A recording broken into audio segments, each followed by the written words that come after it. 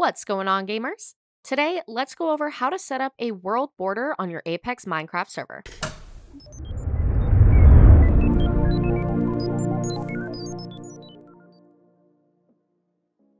The world generation in Minecraft is endless, and it continues for millions of blocks. Players in your dedicated server can spend weeks wandering around this large map, unless you limit it. In cases where you want to make survival, creative, or other kinds of servers, making sure the map is an appropriate size is important. This is also known as world borders in Minecraft, which can be configured to any radius you want in-game. It comes in handy when preventing lag, controlling resources, pre-generating chunks, and more, so let's go over how to do it.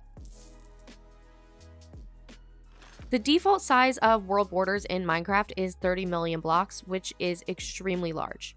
If that's left untouched, players could theoretically reach the limit in survival mode. However, the vast majority of users have cheats or exploits to achieve this task. With this world size, there are roughly 12.5 million chunks that need to be generated for the map to be fully rendered. Keep in mind that each region has 95,000 blocks as of Minecraft 1.20, assuming everything is filled. This is a lot of data and memory to store, making it impossible to fully generate worlds in servers. However, world borders allow you to control how many chunks and blocks are generated, improving performance and reducing hardware stress. Other uses are typically for game modes, mini-games, and other similar activities.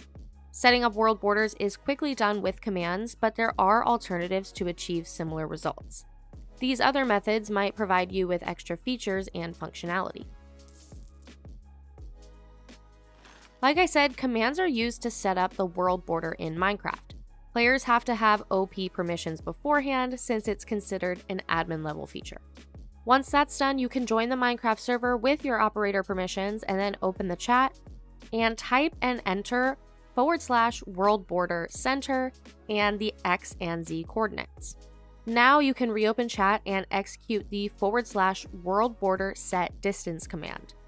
For example, 5,000 blocks wide is going to equal a 2,500 block border.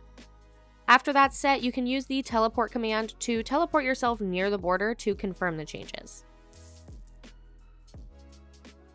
There are other commands to consider when setting up world borders in Minecraft, such as determining the amount of damage players receive when outside of it. This table will help you learn more about each one, and these can come in handy when the world border is relatively small. Instead of using vanilla commands to set up a world border in Minecraft, you can also consider using plugins or mods. These are external add-ons for your server that will provide extra features. For Minecraft servers using Spigot, Paper, or other similar versions, there are several world border options online, with this world border plugin being extremely popular. This allows you to set the size for each of your worlds, its shape, and it has optimization unlike vanilla. Additionally, server operators can choose to generate the world from its border to save resources when normally loading chunks. For Minecraft servers running on Forge or Fabric, this world border mod comes in handy. The main feature of this allows players to loop around the world if attempting to pass through the border. Besides this, the mod provides you with ways to configure the size of each dimension and custom messages relating to them. It also prevents players from using exploits to get around the world border, which comes in handy when vehicle-related mods are also installed.